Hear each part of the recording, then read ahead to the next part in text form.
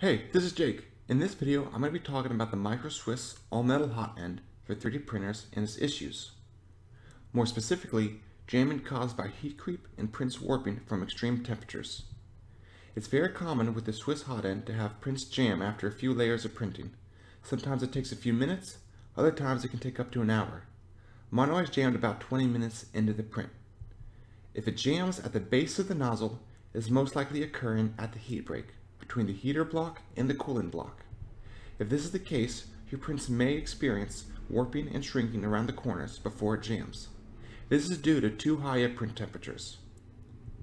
This can happen even if your print temperature is at the minimum for your material. This is printing PETG at 210 degrees Celsius. This PETG should be printed at 220 to 260 degrees. However, even at 210, the filament was getting too hot and warping around the corners. This is because the entire heater block is hot, not just the nozzle. The heat isn't properly dissipating, which increases the temperature of the filament. Now I'll explain how to unjam your hot end in a moment, but first let's talk about the solution. The reason your filament is jamming in the Micro Swiss hot end could be because the heat from the nozzle isn't dissipating properly. If the heat cannot dissipate through the cooling block, the heat will creep through the filament, causing it to melt in the cooling block and then solidifying. This is what causes the jams. Using thermal paste between the hot end and the heat break, and between the heat break and the cooling block, can allow your hot end to cool properly. You don't need to use much thermal paste, but it does need to get into cracks and make contact with all the pieces. Because the heat can now dissipate, this should eliminate the jams by causing a clean break in temperatures between the hot end and the cooling block. Thus the filament will remain solid right until it makes contact with the hot end nozzle. I did this and forgot to reassemble the hot end at 250 degrees Celsius. About an hour into the print, I ran into issues and found that filament was oozing out of the cracks. Make sure you reassemble your hot end at least the temperature you'll be printing at, because the metal will expand due to the hot temperatures causing filament to seep out. I have two printers and installed authentic Micro Swiss hot ends on both printers at the same time. I ran into the same issues with both printers and the solutions that worked for both printers. Here's a Micro Swiss on my Ender 3 and a Micro Swiss all metal hot end on my Creality Ender 5 Plus. If you're also someone who doesn't read instructions, please note that they come in pieces and can be installed backwards. Although it still works, you run the risk of melting wires and putting stress on parts that aren't designed for it. It's an easy fix if you make the same mistake. The nozzle and the heat break are the same thread and diameter and can just be unscrewed and you can switch their places. This will rotate the heater block so that your heater element and the thermistor are on the right side. Something else to watch out for. The metal can expand and stay expanded. I don't know why, but my printer's Micro Swiss hot end and someone else's expanded to the point that the filament couldn't pass through the cooling block.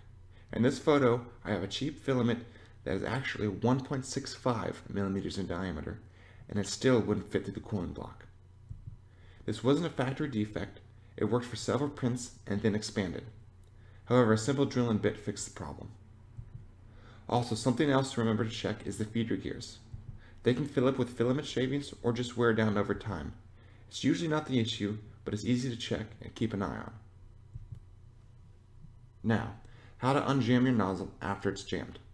Typically, yanking on the filament won't do the trick. It can really harm your printer as well. I set the hot end temperature to about 20 degrees Celsius above what I was previously printing at when it jammed. Then I removed the cooling fan that is directing air onto the cooling block.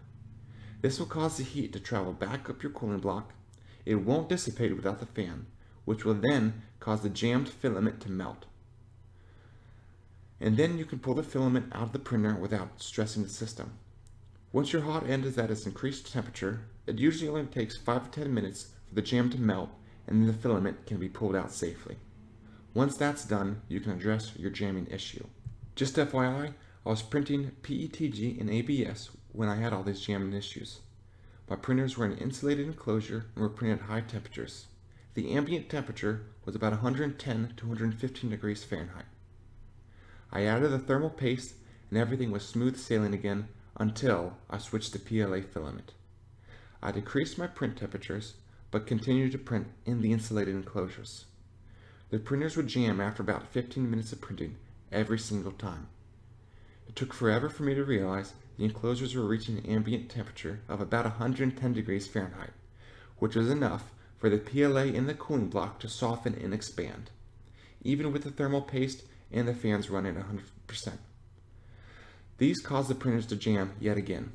Once I realized this, I opened the enclosure doors and the PLA prints didn't jam again. The ambient temperature in the enclosures decreased to about 9 degrees Fahrenheit, and this was enough for smooth prints. Thanks for watching. Please leave any questions or comments below, or feel free to contact me directly.